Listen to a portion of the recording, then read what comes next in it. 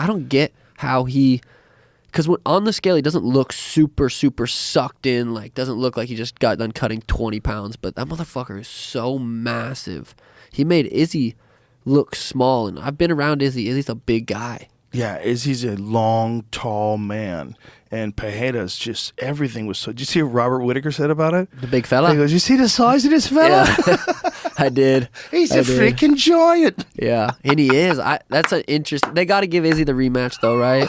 Oh, I would think for sure. If Izzy wants that, I would think that's his. Yeah. I mean, Izzy said he wanted it, but fuck, dude. He fought a damn near perfect fight for a couple more minutes.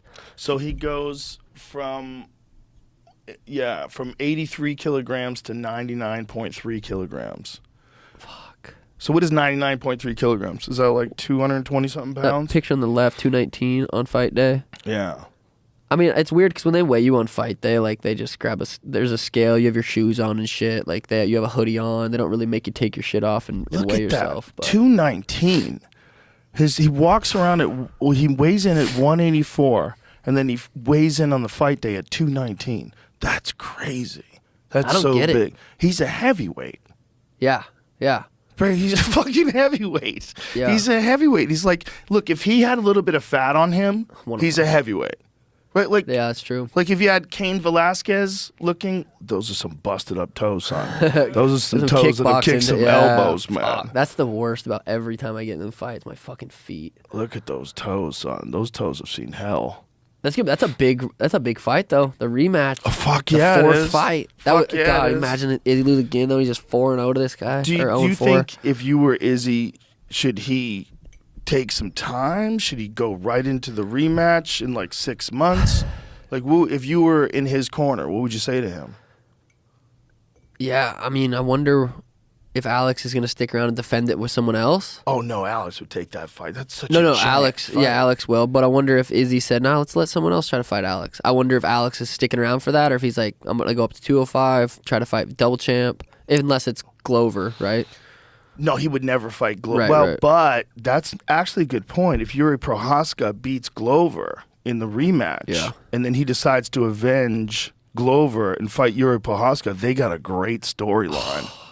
What a storyline. Because Yuri he's got, obviously has grappling skills because he submitted Glover, but that was in sort of a wild exchange, and he caught him in a choke while they're in this, and it was in hell. They're both in hell. I mean, they dragged each other to hell.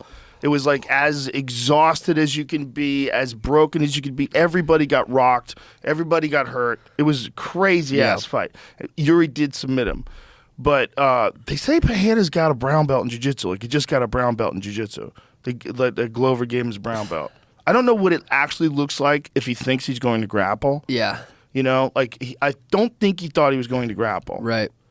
I would like to see, like, if that's a real brown belt. Like, I was seeing real grappling. But when it comes to hitting people, dude, he's fucking technical too, man. It's not just power. Yeah. The way he's setting Izzy up. That left hook. The left hook is so fast. Murderous. And he checks kicks as good as anybody, man. If you watch his left leg when he's fighting, when he's stomping forward, he checks everything, man. Yeah. He's checking all those calf kicks. But that was a big problem in the fight, was that Izzy had landed some brutal, or he had landed rather some brutal calf kicks on Izzy early on. I think it was like 5 or 6 in that first round. Heavy. Those are heavy too. His fucking fist. I met him. I fought him when he fought Strickland, and his fist is like literally both mine put together. It was so massive, dude, and they're long. Yeah, they're like long fists. Just a big fella. Just a big fucking fella. His fucking highlight reel is like nobody else's. His highlight reel is so wild. Like his fight, you see his fight with Jason Wilness? No. Pull up Pereira KO's Jason Wilness. This kickboxing? Yeah, Jason Wilness was world champion. Jason Wilness is like top of the food chain, elite kickboxer. And he fought Pereira before, and he actually had beaten Pereira at some time early in Pereira's career. But this fucking knockout is so wild. And you got to remember, like, you know, this is like the cream of the crop in glory. You got that? Damn it, Jamie. Jeez. Here it goes. God, he's such a long fucking... But it's just like he's built different than everybody else. It's weird, man. Yeah. Like the kind of snap that he has in his shots. Fucking Izzy had him. 10 more seconds in that first. No, oh 3 more seconds in that first round. First round, he was fucked. Oh. He was fucked. And he was, dude. That right hand was perfect. Yeah. There it is. Oh. So watch this. So he drops Wilness with a head kick. Wilness is in trouble. Just stands there like a fucking kick killer. through his hand. Oh! Bro. Jesus, that's how he knocked that dude out in the UFC too. Yeah. That fucking his flying knee is monstrous. He's knocked a bunch of people out with flying knees, and then he gets on the top of the fucking ropes and screams like a monster. Like listen to the sounds he makes when he screams. Watch this. Easy work for Poirier Pereira. That's that completeness. That was a head kick. That dude is a legitimate ancestor of people that were like tribal folks in Brazil in the Amazon. He looks like it. He is, man. That's superior genetics, son. Those knees, those long fellas. Bro, that's some crazy genetics. Yeah.